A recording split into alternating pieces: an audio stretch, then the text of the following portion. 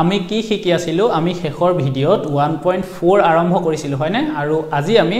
1.4 ৰ অংকবিলাক আমি আজি কৰিম এতিয়া আমি শেষৰ ভিডিঅটোত কি পাইছিলো যে পৰিমেয় সংখ্যাবিলাকক ইয়াৰ দশমিক অংশৰ ওপৰত ভিত্তি কৰি দুটা ভাগত ভাগ কৰিব পাৰি হয়নে এটা ভাগত কি হয় দশমিক অংশখিনি শেষ হৈ যায় অৰ্থাৎ উদাহৰণ স্বৰূপে আমি যদি এই অংকটো লওঁ এই পৰিমেয় সংখ্যাটো লওঁ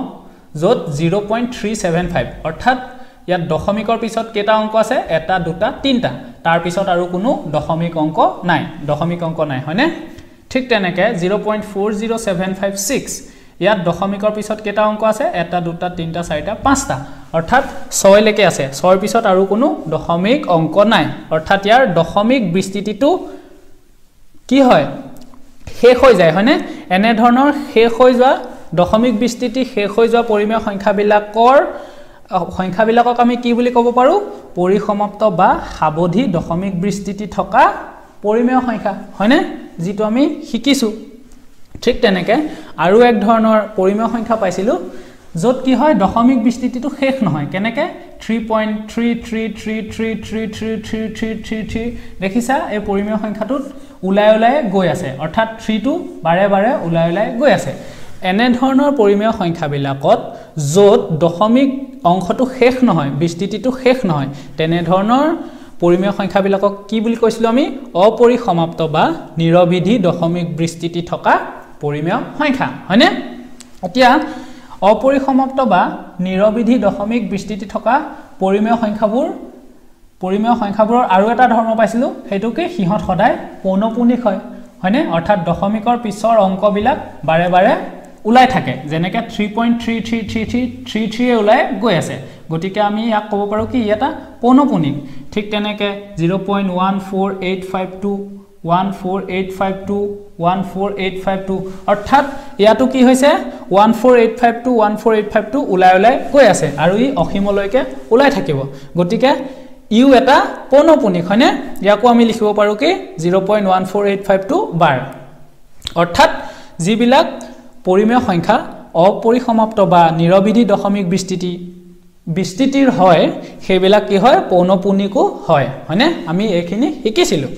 আৰু এটা আমি দৰকাৰী বস্তু শিকিছিলো কি যে যিবিলাক পৰিসমাপ্ত বা সাৱধি দশমিক বিস্তৃতি থকা পৰিমেয় সংখ্যা আছে সেইবিলাকক আমি p/q আকৃতিত প্ৰকাশ কৰিলে q টো সদায় কি হয় 2 to the power n into 5 to the power mr hero হয় হয়নে এটো আমি শিকিছিলো আৰু যিবিলাক পৰিমেয় সংখ্যা অপৰিসমাপ্ত বা নিৰবিধি দশমিক বিস্তৃতিৰ হয় সেইবিলাকক p/q আকৃতিত যদি আমি প্ৰকাশ কৰো তেতিয়া কি হয় q টো 2 to the power n into 5 to the power mr hero নহয় হয়নে নহয় এতিয়া আজি আমি এই আমি যেটা পালো ৰাখি পালো যে পৰিসমাপ্ত বা সাৱধি দশমিক বিস্তৃতি থকা পৰিমেয় সংখ্যাবিলাকক p/q আকৃতিত প্ৰকাশ কৰিলে q টো কি হয় 2 to the power n into 5 to the power mr hero হয় আৰু যদি সাৱধি দশমিক বিস্তৃতি নাথাকে তেতিয়া q টো কি হয় a to r হিৰ নহয় এতিয়া ইয়াৰ ওপৰতে ভিত্তি কৰি এই q টোৰ ওপৰতে ভিত্তি কৰি আজি আমি অংকখিনি কৰিম আৰু তোমালোকক এই q ৰ ওপৰতে ভিত্তি কৰি 1.4 ৰ অংকবিলাক দিয়া হৈছে ঠিক আছে এতিয়া আমি অংকবিলাক আৰম্ভ কৰো এতিয়া তোমালোকে পেজ নাম্বাৰ 43 উলিওৱা কিতাপত অনুশীলনী 1.4 এতিয়া চোৱা বৰ্ডত পিছত চাবা ঠিক আছে এতিয়া কিতাপত চোৱা 1.4 ৰ 1 নম্বৰটো কি কৈছে দীৰ্ঘ হৰণ নকৰাকৈ তলত উল্লেখ কৰা পৰিমেয় সংখ্যাবোৰৰ কোনবোৰৰ দশমিক বিস্তৃতি পৰিসমাপ্ত সাৱধি নাইবা কোনবোৰৰ নিৰবিধি পৌনপুনিক দশমিক বিস্তৃতি থাকিব বৰ্ণনা কৰা অৰ্থাৎ আমাক প্ৰথম প্ৰশ্নটো দিছে 13/3125 আমাক কি কৰিবলৈ কৈছে যে এই যেটো পৰিমেয় সংখ্যা দিছে সেই পৰিমেয় সংখ্যাটোৰ দশমিক বিস্তৃতিটো কি ওলাব আমাক সুধিছে যে দশমিক বিস্তৃতিটো পৰিসমাপ্ত বা সাৱধি ওলাব নে অপৰিসমাপ্ত বা নিৰবিধি পৌনপুনিক ওলাব আমাক সুধিছে কিন্তু আমি হৰণ কৰিব নোৱাৰো আমি হৰণ কৰি পেলাই উলিয়াই দেখুৱাব নোৱাৰিম আমি কি কৰিম আমি জানো যে যিবিলাক পৰিমেয় সংখ্যাৰ দশমিক বিস্তৃতিটো পৰিসমাপ্ত বা সাৱধি হয় সেই পৰিমেয় সংখ্যাবিলাকৰ q টো কি হয় 2 to the power n into 5 to the power mr hero হয় হয়নে 2 to the power n into 5 to the power n আৰহিৰ হয় হয়নে এতিয়া আমি কি কৰিম ইয়াৰ কিউ কোনটো 13 to p এটো কিউ নহয় জানো p by q আকৃতিত আছে এটো যত কিউ মানে কিমান 3125 এতিয়া আমি চাম এক 31252 অৰ্থাৎ এই কিউ2 2 to the power n into 5 to the power m আৰহিত আছে নে নাই যদি আছে তেতিয়া কি হ'ব ই পৰিসমাপ্ত বা সাবধি হ'ব আৰু যদি নাই তেতিয়া কি হ'ব ই অপৰিসমাপ্ত বা নিৰবিধি পৌনপুনিক হ'ব এতিয়া আমি ইয়াৰ উৎপাদক বিশ্লেষণ কৰিম কিউৰ উৎপাদক বিশ্লেষণ কৰি আমি চাব পাৰিম যে ই 2 to the power n into 5 to the power m আৰহিত আছে নে নাই আহা এতিয়া আমি উৎপাদক বিশ্লেষণ কৰো আচ্ছা আৰু এটা কথা যেটো দশমিক বিস্তৃতি বুলি কৈছে সেইটো বুজি পাইছা নে নাই যে 13 by 1 3125 এটো আমি ভাঙিলে কি হ'ব 13 ক কি হে হৰণ হৈ আছে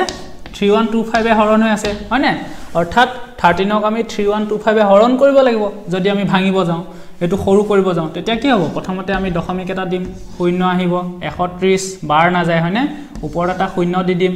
1300 হ'ব 1300 কো বাৰ না যায় হয় না আৰু এটা শূন্য দিম 13000 হ'ল না এতিয়া এটোক আমি হৰণ কৰিব পাৰিম আমাৰ কিবা কিবি আমাক এনেকে বাৰ যাব হয় না এতিয়া এইটো এটা দশমিক সংখ্যা ওলাবগে হয় না হে দশমিক সংখ্যাটোকে পৰিসমাপ্ত হয় নে নহয় আমি পৰীক্ষা কৰি দেখুৱাব লাগে গম পাইছা ইয়াতে যেটো ওলাব আমাক এনেকে হৰণ কৰি দেখুৱাবলৈ হাক দিছে মানে বাধা দিছে আমি তেনেকে দেখালে নহব হৰণ কৰি এতিয়া সলিউশন সমাধান কি কৰিম আমি 13 by 3125 13 by 3125 p by q লগত তুলনা কৰিলে পাও p by q লগত তুলনা কৰি পাও তুলনা কৰিলে কি পাম q is equal to 3125 হয়নে এতিয়া কি কৰিম আমি এতিয়া q equal to 3125 or উৎপাদক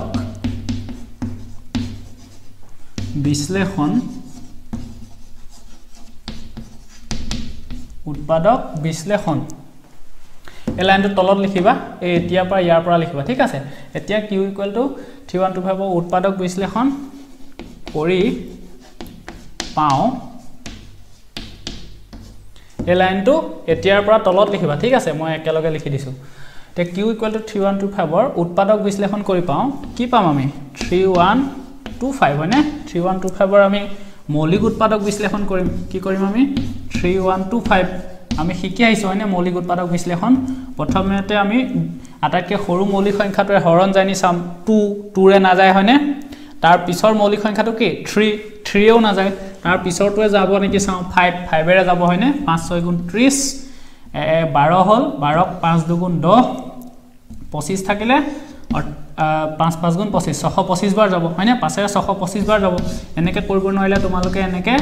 দীঘল হৰণ কৰি উলিয়াই চাই লবা 5 6 গুণ 30 1 2 5 2 গুণ 10 2 5 5 5 গুণ 25 হয়নে 625 বাৰ যাব এতিয়া চোৱা আকৌ 625 ক 2 এ না যায় 3 এও না যায় 5 এৰে যাব হয়নে 5 এৰে কিমান হ'ব 125 বাৰ যাব আৰু আকৌ 5 এৰে কেবাৰ যাব 25 বাৰ যাব আকৌ আমি 5 এৰে 25 বাৰ যাব 25 ক ওকে 5 এৰে 5 বাৰ যাব হয়নে অৰ্থাৎ আমি 3125 ক কেনেকৈ লিখিব পাৰো 5 into 5 into 5 into 5 into 5 অৰ্থাৎ কেটা 5 আছে 1 2 3 4 5 গতিকে আমি কি লিখিব পাৰো 5 to the power 5 পাঁচটা 5 আছে হয়নে এতিয়া 5 to the power 5 টোক আমি কি লিখিব পাৰো 1 into 5 to the power 5 যিকোনো সংখ্যাৰ লগত এক পূৰণ কৰি দিলে হে একেটা সংখ্যা থাকে হয় না হেকানে একেটা আমি পূৰণ কৰিলো ঠিক আছে এতিয়া সোয়া 1 টোক আমি কি লিখিব পাৰো 2 to the power 0 2 to the power 0 লিখিব পাৰো হয়নে into 5 to the power 5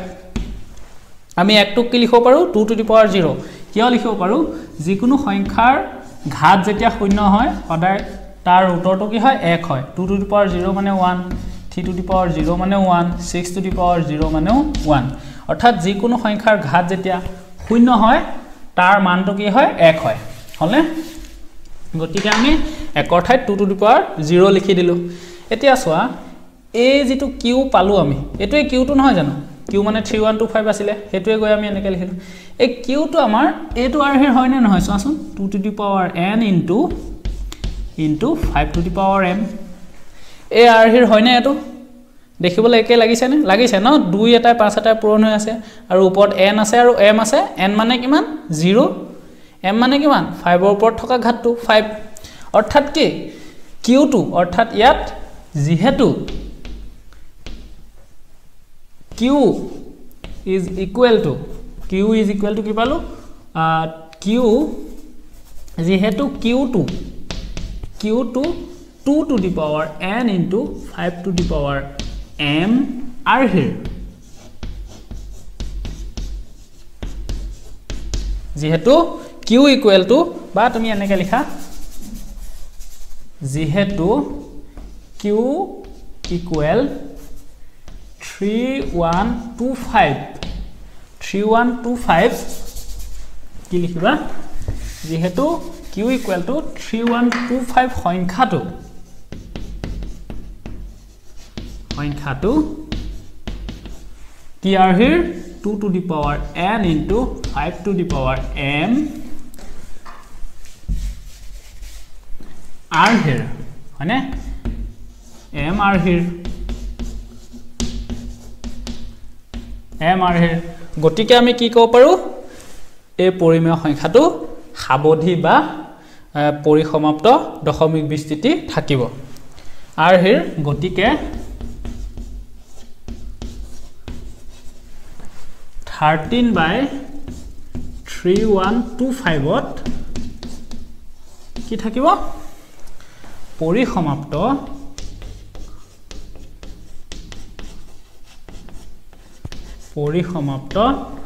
বা সাবধি দশমিক বিস্তৃতি থাকিব হলে বা গতিকে 3125 ৰ দশমিক বিস্তৃতিটো পৰিসমাপ্ত বা সাবধি হ'ব তেনেকৈ লিখিলো হ'ব ঠিক আছে এতিয়া বুজি পালা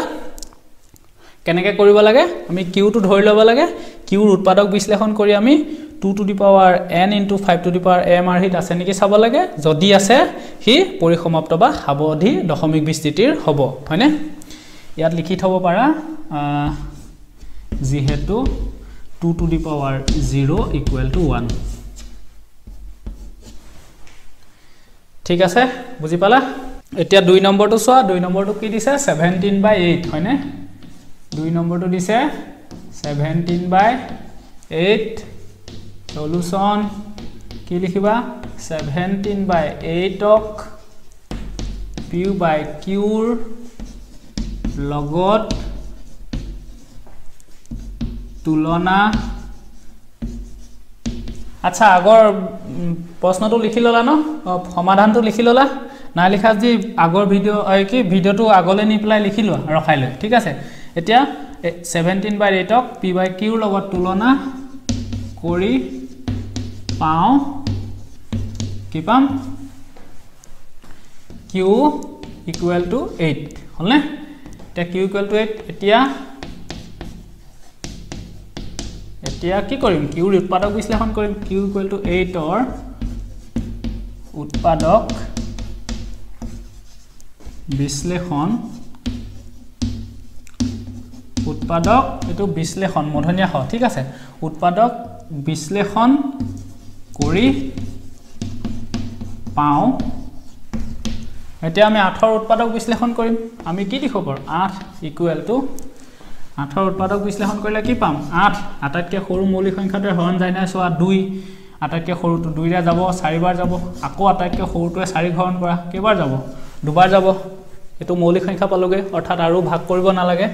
গতিকে আমি কি পালো 2 * 2 * 2 লিখিব পাৰো হয়নে বা আমি লিখিব পাৰো কি 2 কিউব পাৰোনে এতিয়া চোৱা আমি কি কৰিলো আমি 8ক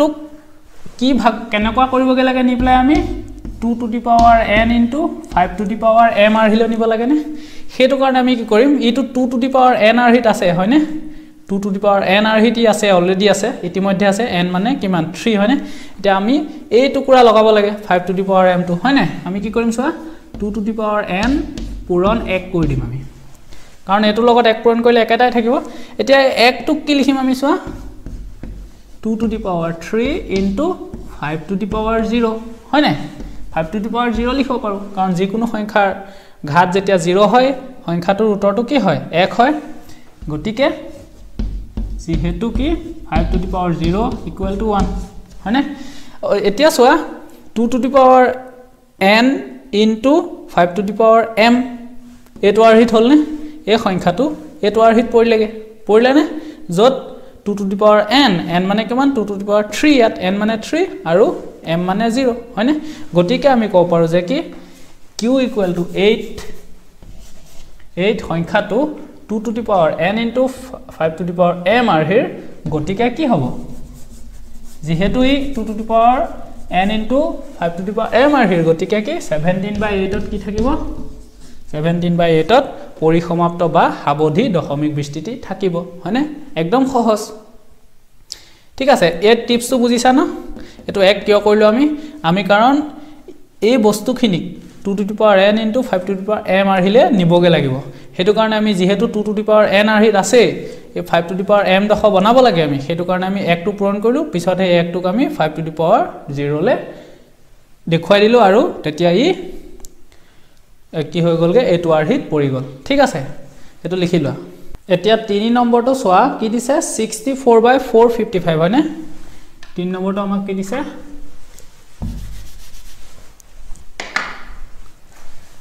64 এটো 3 নম্বৰ ন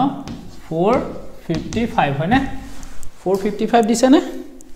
455 দিছে হয়নে এতিয়া আমি কি কৰিম আমি তুলনা কৰিম প্ৰথমতে 64/455 ক p by q ৰ লগত তুলনা কৰি পাও কি পাও q মানে কিমান 455 হলে 455 এতিয়া q equal to 455 ৰ আমি উৎপাদক বিশ্লেষণ কৰিম 455 ৰ উৎপাদক বিশ্লেষণ কৰি পাও আমি কি পাম 455 ৰ আমি উৎপাদক বিশ্লেষণ কৰি চাও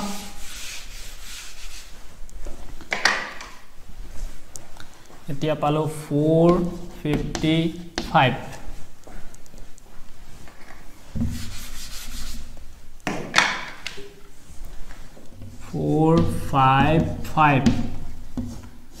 2 না যায় 3 ৰে না যায় 5 ৰে হৰণ যাব 5 ৰে যাব 5 9 গুণ 45 5 গুণে 5 91 বাৰ যাব হয়নে এটো এতিয়া 3 ৰে না যায় 5 ৰে না যায় 7 ৰে যাব এটো 7 ৰে ৰং 91 13 টো এটা মৌলিক সংখ্যা হয়নে গতিকে আমি ইয়াক কিমান লিখিব পাৰো 5 into 7 into 13 উৎপাদক বিশ্লেষণ মনত আছে ন 1.2 কৰিছিলো যেতিয়ালৈকে এটা মৌলিক সংখ্যা নাপাও তেতিয়ালৈকে কৰি থব লাগে যেটো 13 পালো আৰু আমি কৰিব না লাগে অৰ্থাৎ 455 ক আমি কি লিখিব পাৰো 5 into 7 into 13 গতিকে এটো আমি 2 to the power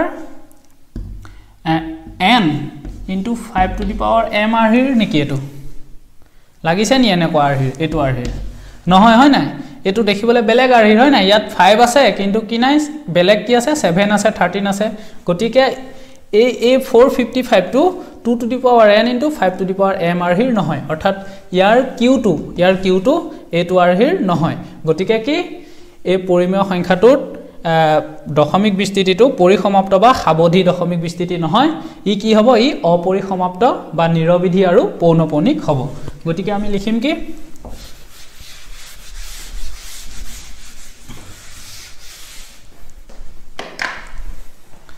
যেহেতু q equal to 455 হয়নে q equal to 455 সংখ্যাটো কি নহয় 2 to the power n into 5 to the power m আৰহিৰ নহয় মাজত পূৰণ চিন দিব পৰা নিদিলেও একেটাই কথা হয় না এম আৰহিৰ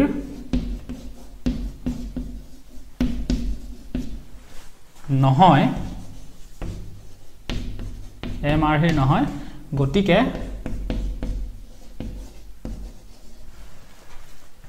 64/455 দশমিক বিস্তৃতি 2 দশমিক বিস্তৃতি 2 কি হ'ব নিৰবিধি হ'ব হয় না অপৰিসমাপ্ত বা নিৰবিধি হ'ব নিৰবিধি আৰু কি হ'ব পৌনপুনিক আৰু পৌনপুনিক